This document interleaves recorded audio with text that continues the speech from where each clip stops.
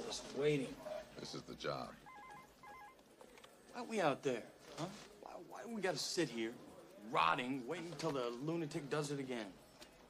It's dismissive to call him a lunatic. Don't make that mistake. Come on, he's insane.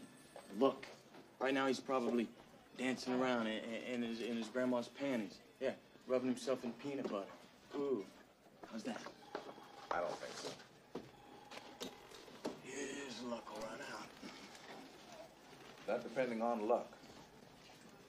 We walked into that apartment exactly 1 year after he tied Victor to the bed. 1 year to the day. He wanted us to. Don't know that for sure. Oh, yes, we did.